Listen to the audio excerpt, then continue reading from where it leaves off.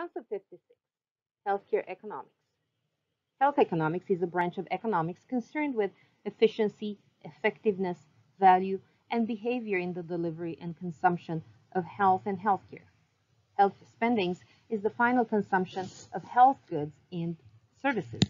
It includes spending by both public and private sources. The United States spends more on healthcare than any other country in the world, and a large share of that spending comes from the federal government. In 2017, the United States spent about $3.5 trillion, or 18% of GDP, on health expenditures, more than twice the average among developed countries. Of that 3.5 trillion, almost half of it, 1.5 trillion, is directly or indirectly financed by the federal government. In other words, the federal government dedicates resources of nearly 8% of the economy toward healthcare. By 2028, we estimate this cost will rise to almost $3 trillion, or 9.7% of the economy. Over time, this cost will continue to grow and consume an increasing share of the federal resources. So, in other words, if we are spending the most of our healthcare system and the economics of our healthcare system must be the best, right? Not really so. According to experts of economics of our healthcare systems, are actually horrifying. Sarah Collins, PhD, which is the Vice President for Healthcare Coverage and Access at the Commonwealth Fund, summarized our current environment pretty well when she stated, and I quote, "We are seeing a perfect storm of negative economic trends threatening working families in the United States. While gas and food prices are increasing and home values are declining, the rise in healthcare costs is surpassing income growth, and few people have adequate insurance. As a result of that, working people are struggling to pay their bills and they are accruing medical debt." End quote. So, unfortunately, we aren't getting healthier either.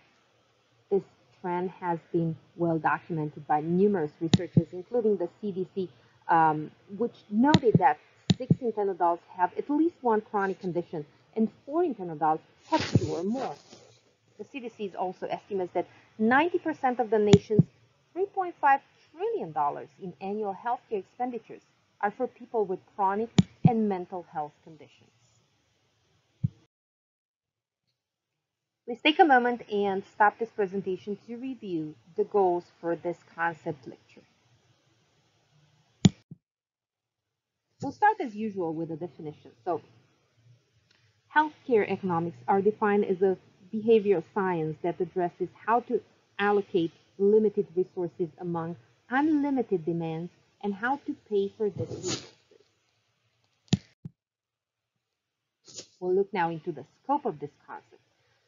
Healthcare economics represents the availability, or on the other hand, the scarcity of healthcare resources and financing or payment mechanisms in order to pay for these resources. Whether or not there is a payment influences the utilization of resources, regardless of the availability and distribution of healthcare. Therefore, healthcare economics and finance are twin sides of the same coin. If two things are two sides of the same coin, then they are very closely related, although they seem different.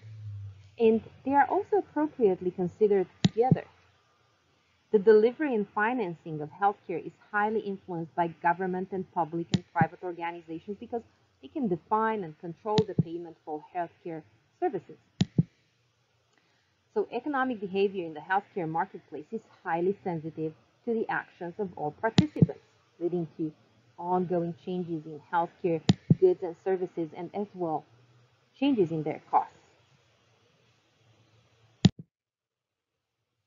According to Kaiser Family Foundation in 2019 Employer Benefit Survey, the average cost of an employer-sponsored health plan for a family of 4 in 2009 was almost $13,500, with employee contribution accounting for about $3,500 of that cost.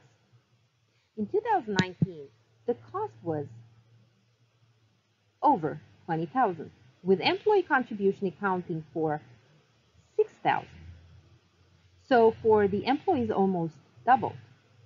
This represents a greater than 50% increase in the total cost of the insurance over a 10-year period. As a result, employers are engaging in a massive cost shift, pushing more of the financial burden into their employees. And here are three key statistics demonstrating this fact. The average employee contribution for family coverage has increased by 71% since 2009. And on an average, employees now directly pay for 30% of the cost of their employer-sponsored health insurance, which is much higher if the company is a small one. The average annual deductible has increased 100% during the last 10 years. And those key statistics should cause a lot of concern. During the past decade, the average worker's contribution in the form of premiums, deductibles, and other out-of-pocket costs has increased over 50%, yet wages have on average increased only by 26%. This employer-to-employee cost shift is placing more and more economic burden on individuals and families, and as a result of that, we see more and more consequences. As the population ages and per capita healthcare cost rises, nearly all forecasters expect federal healthcare spending to continue to grow. Based on Congressional Budget Office, CBO, projections and our own extrapolations, major federal health spending will rise from a little bit over 5% of GDP in 2017 to almost 7% in 2028 and over 8% by 2040. Clearly, this is not a sustainable situation. An important theoretical link is to this concept of healthcare economics is the risk. And risk represents the uncertainty or unpredictability of a loss, for example, the loss of a home due to a fire or other reasons. Typical healthcare risks are generally related to the debilitating effects of a serious health condition and their effect on an individual's or family's quality of life. And I'll give an example. If the health of one of the income earners in the household deteriorates, there is likely to be a loss of income to sustain the family. Health insurance mediates this risk by transferring the risk to an insurance company in a contractual agreement between the insured and the company. In the case of a loss, the insurance company compensates the insured for their loss. Nursing is the largest segment of the nation's healthcare workforce. With more than 3 million members who often provide the largest bulk of patients' care, nurses can play a vital role in helping realize the objectives set forth in the 2010 Affordable Care Act, the legislation that represents the broadest healthcare overhaul since the 1965 creation of the Medicare and Medicaid programs. Working together with government, businesses, healthcare organizations, professional associations, and the insurance industry, nurses can play a vital role in ensuring that healthcare is equitable and accessible to all and leads to an improved healthcare outcome. Nurses will experience almost daily a constant concern for achieving efficiencies in practice, reducing unnecessary waste, and working together to reduce the costs of care. In addition, as healthcare consumers themselves, nurses will have to make choices and trade off about the resources they use to keep themselves and their families healthy. Pay-for-performance concept is designed to enhance the communication and coordination of care among patients, providers, and clinicians, including nurses, by offering additional reimbursement to clinicians and hospitals for the provision of healthcare services considered appropriate and of high quality. This will ensure that patients receive important care that may not have been prioritized before the program's existence. More than half of commercial health maintenance organizations, HMOs, use pay-for-performance, and recent legislation requires the CMS to adopt this approach for Medicare. Many current pay-for-performance programs offer rewards for high relative performance, being among the top, let's say, 10% of physicians, rather than absolute performance. Rewarding only the top providers creates competition and can stretch a small bonus pool. On the other hand, competition may limit collaboration and sharing of best practices and may create or sustain quality gaps between high and low performing providers. Nurses are indirectly part of pay for performance with new Medicare reimbursement guidelines. Currently, Medicare will not cover the cost of preventable hospital-acquired conditions, mistakes, and infections that can occur during a patient's hospitalization. For example, if a patient admitted to a hospital develops a pressure ulcer during his or her hospital stay, Medicare will not pay for the extended admission related to acquiring the pressure ulcer. Other nurse-sensitive indicators included in Medicare's new ruling are falls from bed, catheter-associated urinary tract infections, blood incompatibility mistakes, and vascular catheter-associated infections. This is placing an additional financial burden on hospitals because nurses need the time to assess all of these indicators on an ongoing basis, and hospitals must code for infections and other conditions as present on admission, so they are not liable for a reduction in their payment. Therefore, staff nurses have the ability to contribute to the organization's effort to achieve pay-for-performance standards, including education, documentation, team collaboration, and patterns of care.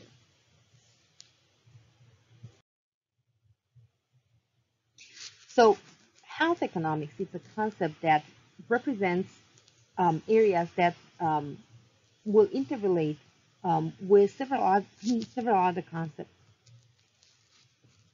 Throughout your discussions in class, you saw that several other concepts are interrelated with the healthcare economics. Health policy is used to provide overreaching goals and to set priorities and values for the allocation of health resources. Healthcare quality is concerned with issues related to ensuring standards of care and outcomes that are achieved in the delivery of healthcare. Healthcare organizations will provide the framework for delivery of healthcare, while care coordination involves the marshaling of personnel and other resources needed to carry out all required patient care activities.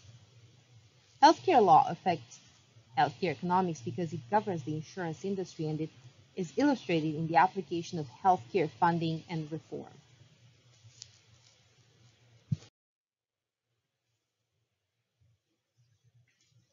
You can observe here a few of the exemplars, and I would like you to go back to your book and answer the following questions.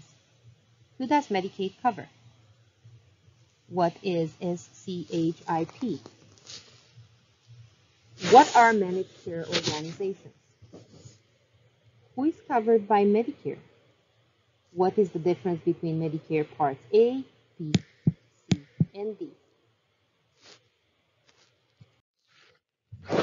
Question number 1. What is the primary source of insurance in the United States? 1. Federal government. 2. Employer-sponsored. 3. Private pay. Or 4. State or government.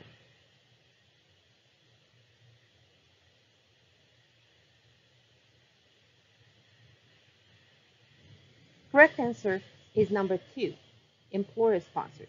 In contrast to most other nations where the government finances healthcare for the majority of its residents, private employer-sponsored insurance is the primary source of insurance in the United States.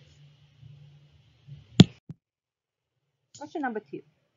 According to the law of supply and demand, if the price of an item decreases, what happens to the demand? 1. Increases. 2. Decreases. 3. Remains the same. Or 4. Depends on the economy.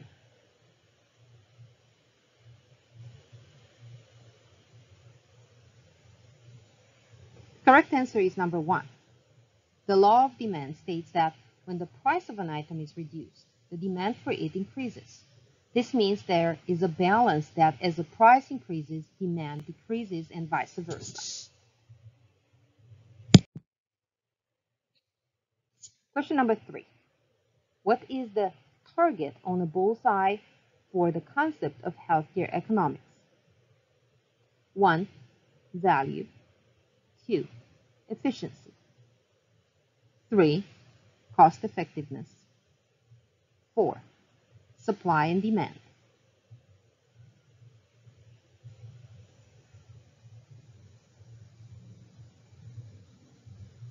Correct answer is answer 3.